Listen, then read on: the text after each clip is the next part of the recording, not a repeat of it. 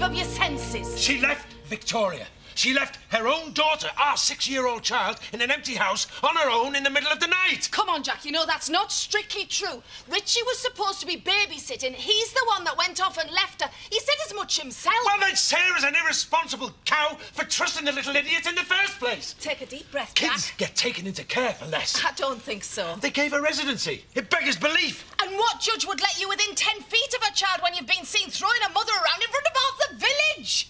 You'll be lucky to keep your contact visits at this rate. Oh, whose side are you on? I don't have to agree with every wild thing you say just to be on your side. Come on, Jack, you've got to get yourself back down to earth and fast. All you're going to do is lecture me. Then you can get out. I'm not leaving you in this state, no way. Are you deaf? Get out! And what will you do if I don't? Smash me against the wall and threaten to kill me?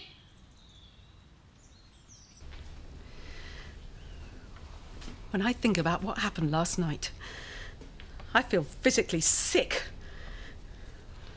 You're lucky she's still alive. But nothing happened. She's my daughter. She's not a dog you leave lying in its basket while you pop out to the shops.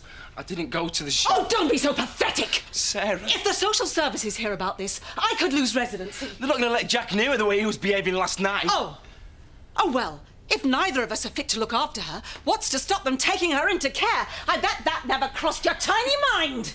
Look, I know what I did was wrong. It was a stupid thing to do. But Victoria's all right, isn't she? Yes, she is. She's fine. But you're not. Jack threatened to kill you. He threatened to kill both of us. It's a figure of speech. I don't understand this, Sarah.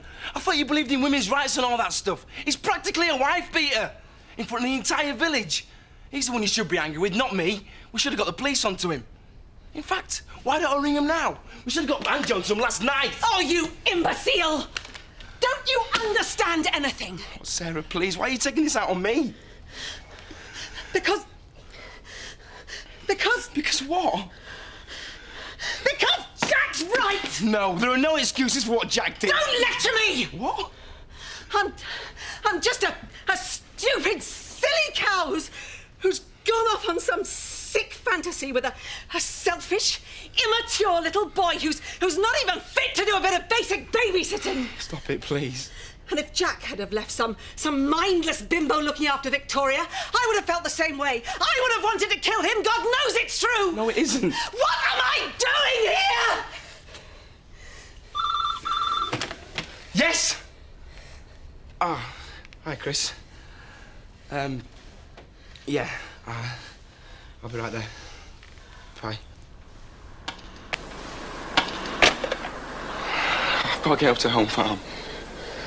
Oh, go on then. Get lost. Don't talk like that. I'll talk how I like. Jack's right. You can be a bitch. Oh, well, now we see the real Richie Carter. No, I'm sorry. Look, I didn't mean it. Chris will be getting impatient. Sarah, please. Get lost!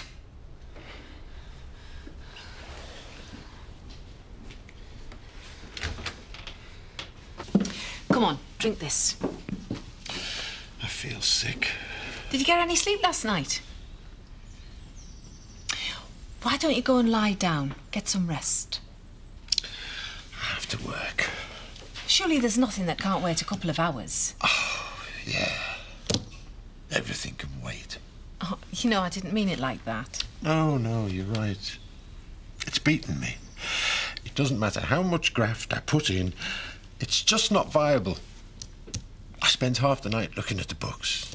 The best thing that could happen now is for someone to come along and drop a bomb on the place. At least that way I'd get the insurance. Are you insured for bomb attacks? That would be funny if it wasn't so near the knuckle. You're tired. You're depressed. Heaven knows you've got cause. No, Diane, I tell you. This place is worth more on paper than it is as a working farm. It's sick. Why don't you go and lie down and get some sleep? Things will seem much better if you've had a rest. I can't, Diane. I'm a farmer. I know it sounds melodramatic, but if I stop farming, I'll die. You know, I have to do it because it's who I am. Come here.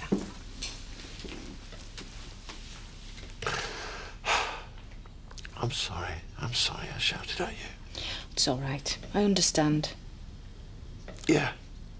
Yeah, you do, don't you? Men have said far worse to me in my time. You're a pussycat compared with some of the blokes I've met. I'm scared, Diane.